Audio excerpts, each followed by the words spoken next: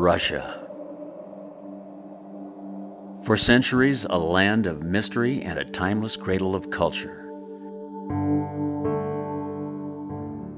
This place of magical light has been fertile ground for generations of master artists, each with a distinct and unique style, but also immediately recognizable as Russian. The names are legendary in the world of fine art. Ilya Repin, namesake of the world-renowned Repin Institute, set the bar high for generations to come. Isaac Levitan, a master of mood. Valentin Serov, who studied with Repin from an early age. Repin Institute graduate and Taos icon Nikolai Fechin. Fedor Zakharov, born to a peasant family, educated in Moscow, nominated as the People's Painter of the Ukraine.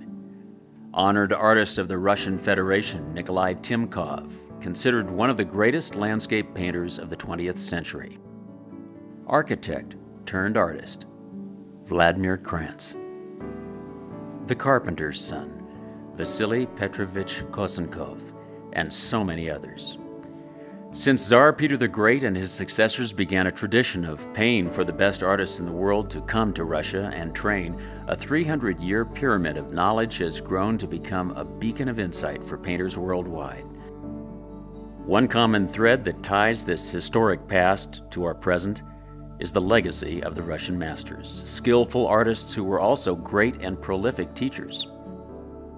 Perhaps more than in any other theater of fine art, the Russian masters have had a long and lasting impact on those who have followed, striving to chronicle their world with brush and paint on canvas.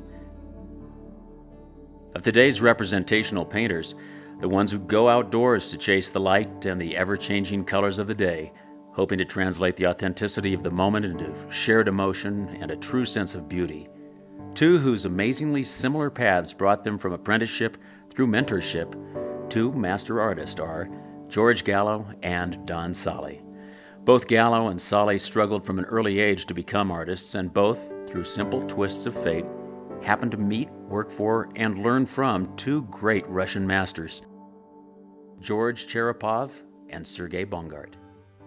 The director of the gallery said to me, you need to go meet the Russian bear. You need to go up to Idaho. He's having a workshop currently now.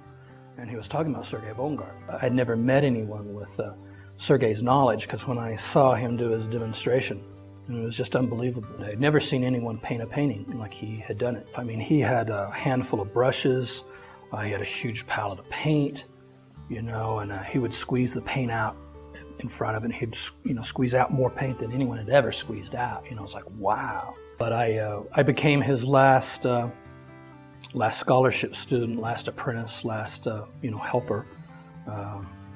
Sergei passed away in '85, and I remember that when he did, it was kind of like, well, now I won't be his teaching assistant. Now my path will be a bit different. I ended up studying with a very brilliant Russian master who was a reluctant teacher, but that's what happened to me at 18. And here I was, this like bright-eyed kid saying, "Could you teach me how to paint?" The first time I knocked on the door, he thought I was there to do yard work. And when I asked him, I said, "Look, I want you to teach me how to paint," he literally slammed the door in my face. He did not teach me how to paint. That was kind of the interesting thing. He taught me how to see. Painting isn't about a clever manipulation of the brush. Painting is about how to see the world and how to see beauty in absolutely everything, and how to sort of retrain your eye. Don't accept things that trees are green and that the sky is blue.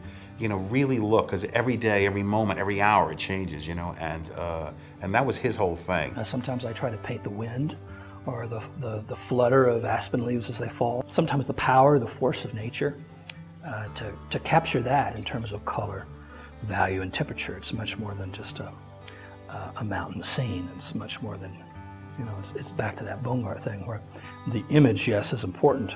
Train yourself to learn to paint the image, but it goes further than that.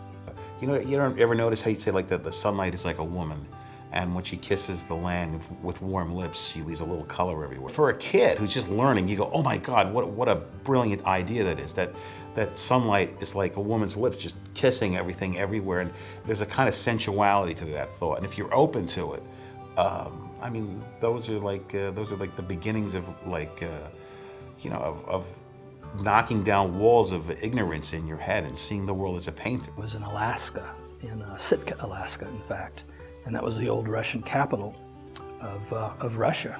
And so there was a Russian influence there, and there was a guy there, Dr. Bob White, who hired me, an American, to come up and paint the gold rush, the story of the gold rush for Alaska.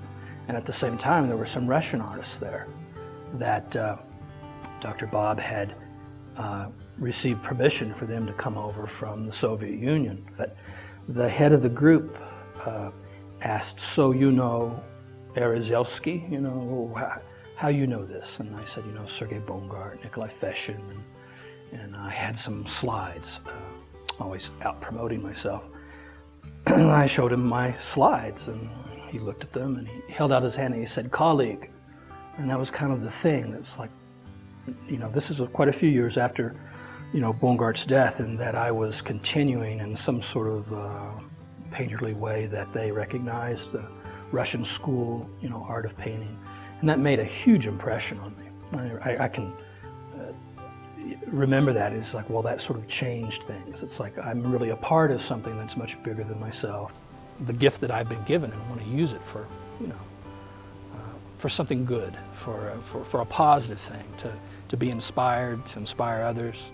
Today, both George Gallo and Don Sahli are recognized as distinguished artists in their own right, leading proponents of today's resurgent representational art movement that started as Impressionism in France, but was taken to new levels by generations of dedicated Russian painter mentors who have handed down a priceless and lasting legacy.